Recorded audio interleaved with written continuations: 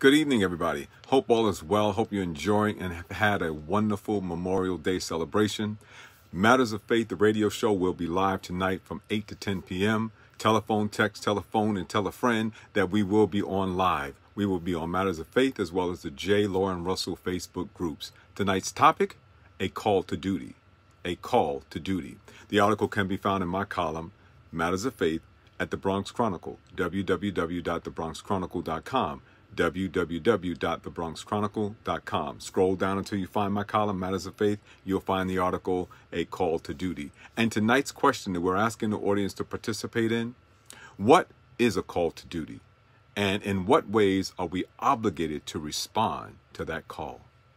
My guest tonight, the Honorable Reverend Shaywne Paterson-Howard, Mayor of Mount Vernon, and Reverend Dr. Emory Ailes, pastor of Pristine Baptist Church in Spring Hill, Florida.